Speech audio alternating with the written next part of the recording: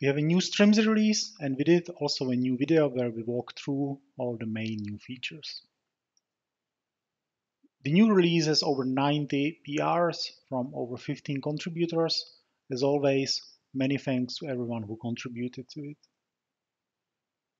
One of the important things to keep in mind is that this is the last version where we support Kubernetes 1.16, 1.17, and 1.18.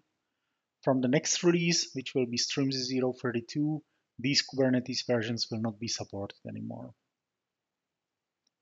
On the Apache Kafka front, the main change is that we now support Apache Kafka 3.2.1. Otherwise, the supported Kafka versions are the same as in the previous release. One of the main new features in this release is support for leader election in the cluster operator. It allows the cluster operator to run with multiple replicas. One of the replicas will be active and will be responsible for managing your Kafka clusters, while the others will serve as standbys. The leader election support is based on the Kubernetes lease resource. Running the operator with multiple replicas can be especially useful during major disruptions where your cluster operator pod might not be schedulable.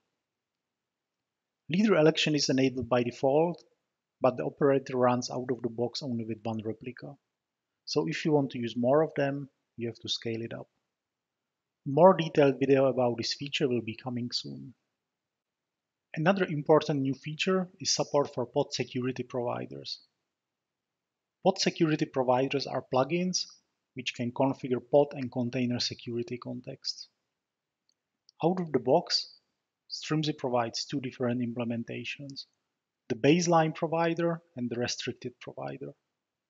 They correspond to the baseline and restricted Kubernetes pod security profiles.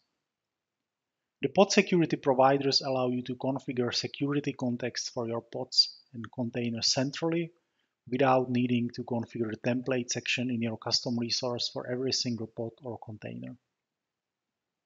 And because the providers are pluggable, if needed, you can also write your own custom provider.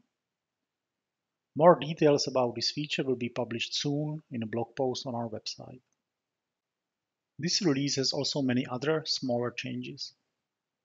The Strimzi podset controller now exposes metrics with information about the Strimzi podset reconciliation.